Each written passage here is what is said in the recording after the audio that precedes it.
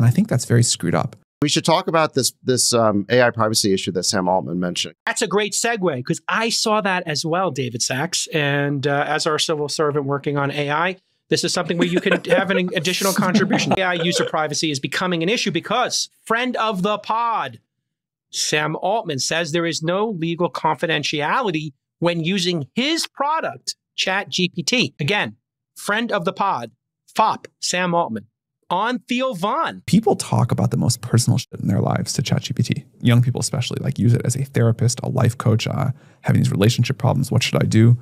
And right now, if you talk to a therapist or a lawyer or a doctor about those problems, there's like legal privilege for it. We haven't figured that out yet for when you talk to ChatGPT.